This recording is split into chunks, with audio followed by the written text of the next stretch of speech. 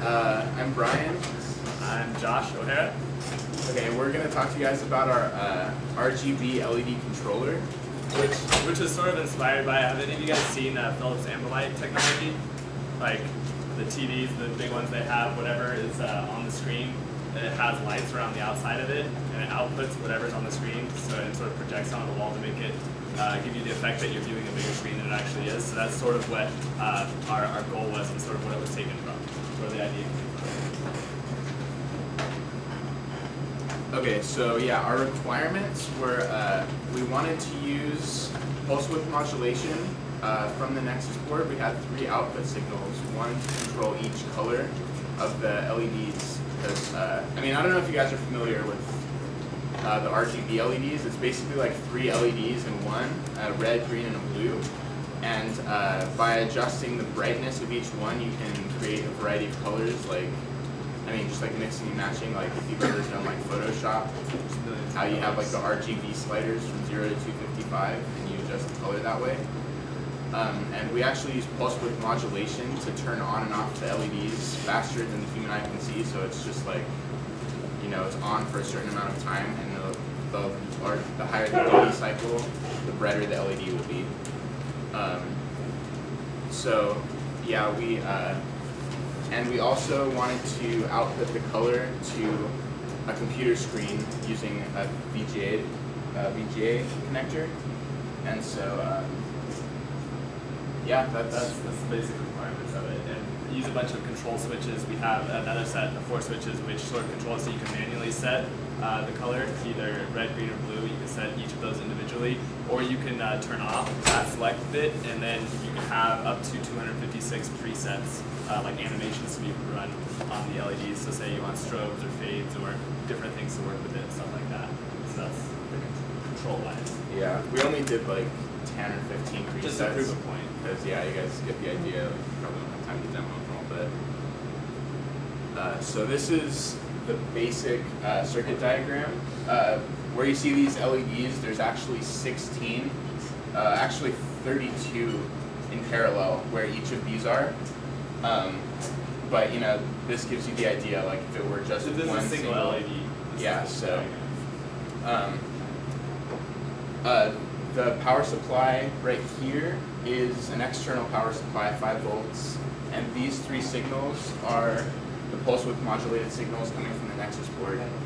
A couple problems we ran into designing was that we weren't getting a high enough voltage out of the Nexus board to either run the LEDs directly or even turn on and off the gate of the MOSFETs. So these are at 4 volts. The gate voltage needs to be anywhere between 2 and 4. So if you have it on the upper end of the 4, then you're going to get your maximum current with yeah. Okay. So what we did instead was we used these external BJTs as like an amplifier basically, and they're connected to these pull-up resistors. So basically, when you get a low signal out of the pulse width modulated control signals, then that's going to turn off this BJT, and so there's going to be no current flowing through here, and the gate is going to be connected to VDD. And when you have a high signal out of there, it's going to turn this on and actually grounds the MOSFET. It's all flipped. So yeah, so an on, like a high from the controller actually turns off the LEDs.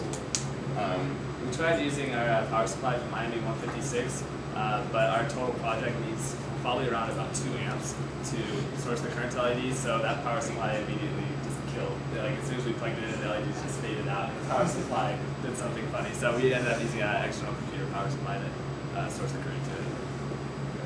So yeah, that's hardware. Okay, and then the software part of it is basically the base setup for the function generator lab, where you have the timer counters doing frequency generators. And instead of doing interrupts off of that, you use the PWM output of the timer, so that you can enable get your 3 different RGB pulses out of it. And there's also an interrupt. There's a 4th counter that acts as the output frequency generator, which is pretty much how fast you want your LEDs to be outputting the color. colors that you're sending it. So it's anywhere from 30 hertz to 60 hertz and then 1000 hertz, just so you can see some of the differences between them later. And then we also have an IP core that we created that uses the Digilent's external VHDL file that they supplied us, and then we sort of modified it a little bit so that it sends it all black RGB when it's on the blank portion of the screen, because it has to wrap back around. That was one of the big problems I think everyone was having with the VGA display. So we did that and then linked it into microblaze and enabled it to send it an RGB value, and then the VHDL further processed it outside of the software part of it. And then we just had a couple of functions. The main function was gen PWM, which generates the specified PWM signal that we want for the specified colors. Set out the function I talked about, and then the pull function just pulls all of the switches and buttons. It does debouncing. It also acts as like an asynchronous interrupt, so that tells it when it needs to stop doing that certain preset and go on to something else. And all the LCD functions are the same as all the previous labs, and that's basically it for the software function. And then we weren't really sure what this slide was supposed to be for, but we can sort of talk about a little bit of the single LED. And yeah, we did that like the first week after after our last lab. We got the pulse width modulation for just like a red LED working, but one of the problems we ran into when we started using the RGB LEDs was that they're common anode instead of common cathode, so like, yeah. And also the voltages were a bit different for the single LED, because we were able to drive the single LED with the Nexus board, but for RGB LEDs, because they're 20 milliamps per color, that's 60 milliamps per LED, like single LED, and there's just no way that the Nexus board is going to be able to power all that. 16 per bar times 2 bars, so it's like... So it's a lot of current, and that's where we ran into problems. And sort of, after we had all the external circuitry, that was fine, and then we went to the task of trying to get the VGA with it and just sort of mirror it. And it only does, we're kind of disappointed because the VGA only... I'm just going to start with, the screen should just mirror whatever the LED is, so that's the VGA green. And then there's one switch that controls the master on it, so if you set this switch, that means you're in set mode. So these 3 switches correspond to the, if you want to set the individual colors via the switches, so you get 8-bit color things. So this is all at 0, so if you want to start increasing it, the red will start going up, and then to the brightest one. So that would be the red. So the red is set, and then if you go back and reset the switches, you can set the blue to whatever you want. And the same with the green, so that would be the yellow. And then if you give the blue the same color, you can adjust however you like it. So that's the manual set mode. And then if you want to go back into preset mode, you just turn off the master control switch and it'll go back to default. And then the display, an extra feature was also the LCD, which displays the RGB value of the current thing, so it says 02550. And so the first preset is just all white. It turns all the LEDs on and the screen white, and it'll also display what the preset is right now. So that's the default. And then this one would be a fade to a red, so it's fading Roy G. Biv right now. And if you want to speed it up a little bit, we have buttons that actually increase the frequency of the output, so it'll go a little bit faster. There's 1500 hertz, there's 60 hertz, and then there's a slower 30 hertz, which it goes so slow. That's mainly for the strobing effect, so we'll keep it on the fast one for those. Then there's also a fade backwards, fades it backwards, and then there's a warm fade, which is just like a red, orange, yellow fade, and then a cool fade, which is a different one. So you can have a bunch of different presets and just program it in.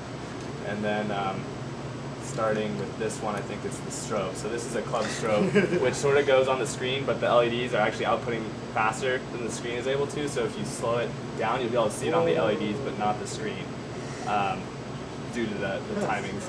So I mean, you could speed up your pulses too, and that's why we had this is at 30 hertz, so that LEDs can strobe, and that's like a blue strobe. And you could do a Cal Poly strobe, which is like yellow, green, and then go back to that one where you can do a blue strobe, a couple different ones. And again, the screen will actually keep up if you turn up the frequency. So that's basically it. Any questions? Yeah.